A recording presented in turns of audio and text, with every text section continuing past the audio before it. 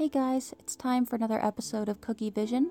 In this video, I'm going to be showing you how to make my snow-capped pine trees.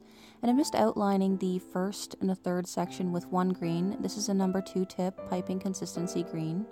And then I'm outlining the second and the fourth sections with another green. This is a bit of a darker green, also with a number 2 tip. So I'm just filling in the second and the fourth part here with my first green with a flooding consistency green, and I'm just using my scribe tool to get rid of any air bubbles or gaps in the icing. And I want to let this crust over just a bit, and I'm doing the next green as well. This is just so the two colors don't flood into each other. I want that nice line in between them, and I'm using my scribe tool to even out this second green flooding consistency icing.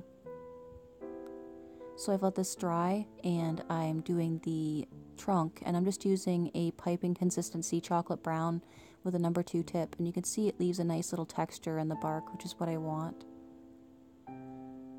So this part here I'm actually doing the snow. So I'm just piping a little bit of white royal icing on the bottoms of the branches, and you could probably leave it here if you wanted to. It actually looks very cute and it's very simple. But what we're actually going to do is a little bit of a brush embroidery technique. And it's actually a very simple technique once you have a little bit of practice at it. But it is a bit of a time-consuming technique, so I can see why some people might be a little daunted by it. So I'm just going to walk you through it. I'm using a liner brush. It's a bit of a thicker liner brush, and I'm just going to dip it into some clean water that I have on the side, and I make sure to wipe off most of the excess on a piece of paper towel. And what I'm doing is I'm just starting on the bottom of the branch right on top of the white royal icing, and I'm pulling upwards, brushing upwards, and creating like a streaky type brush stroke sort of look. And it's just pulling the white up into the green, and it makes it look a lot more whimsical than if you were to just leave it just a solid white, and it looks very, very pretty.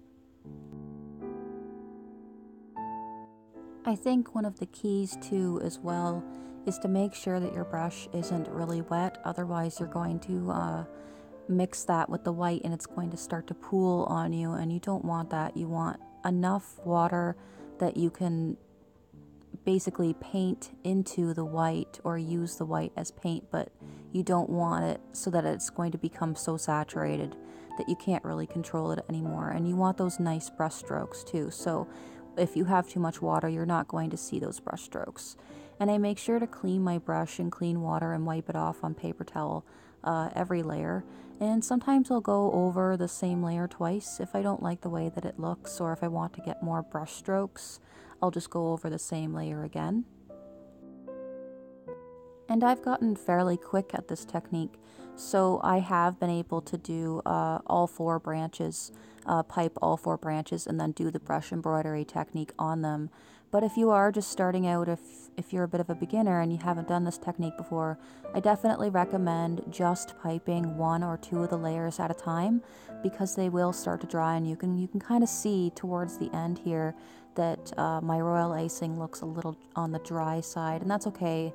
I just have to go over it again with a little touch more water, but you can just pipe each layer at a time if you're starting out, and that's okay.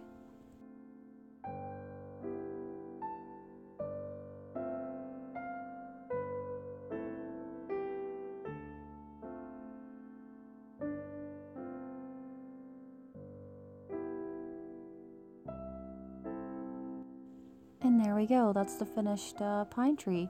And you can see, while it's wet, it will look a little bit different. I actually have a picture here of what they look like when they've completely dried. You don't see any of those water pools, and it kind of makes that nice transition into the green. Thanks for watching, guys. Be sure to like me on Facebook and on Instagram. Bye!